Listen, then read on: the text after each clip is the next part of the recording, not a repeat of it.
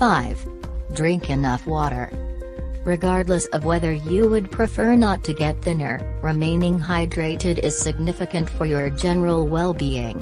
Additionally, drinking directly before eating decreases your hunger just as calorie admission. Make a point to maintain a strategic distance from some other refreshments containing loads of sugars and calories. Drinking warm water with lemon toward the beginning of the day on a vacant stomach helps in your digestion and stomach-related diseases also. 6. Decrease salt intake. Before making a buy consistently, the nourishment name doesn't refer to high sodium levels since handled food comprises salt, including sugar and undesirable fats. 7. Intake more soluble fiber.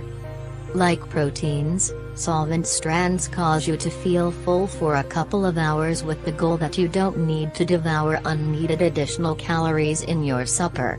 Dissolvable filaments ingest water and structure a gel that brings down fat retention, something beneficial for somebody looking to get fit.